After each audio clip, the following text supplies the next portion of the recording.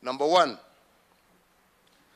the government is suspending travel for all persons coming into Kenya from any country with reported coronavirus cases.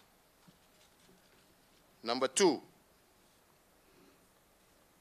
only Kenyan citizens and foreigners with valid residence permits will be allowed to come in, provided they proceed on self-quarantine or to a government-designated quarantine facility.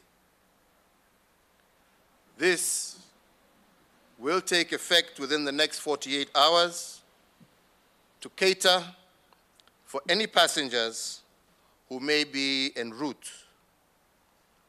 This directive will remain in effect for the next 30 days or as varied by the National Emergency Response Committee. Number three, all persons who have come into Kenya in the last 14 days must self-quarantine. If any person exhibits symptoms such as cough or fever, they should present themselves to the nearest health facility for testing.